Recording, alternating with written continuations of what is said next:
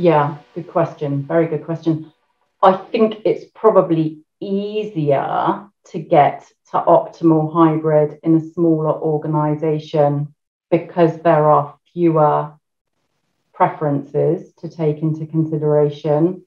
But I think organizations of every size need to learn to adapt to it because of the risk of not adapting successfully.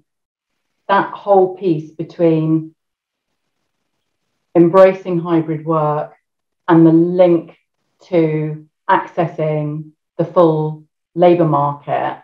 You know, if you can't access that full labour market because you have been either unable to embrace hybrid working or unable to integrate it successfully, you're literally, I suspect, limiting the life expectancy of your business. You're only going to be spinning your wheels, because if you think about the cost of continuously having to replace staff who are dissatisfied and finding better working arrangements elsewhere. I think several years ago, the CIPD pushed out some research saying that the cost of replacing a staff member, and this is somebody earning less than 40,000, the cost is about 30,000 when you factor in recruiting fees and induction and so on. If you're looking at a senior staff executive, that cost goes up to sort of 70, 80,000.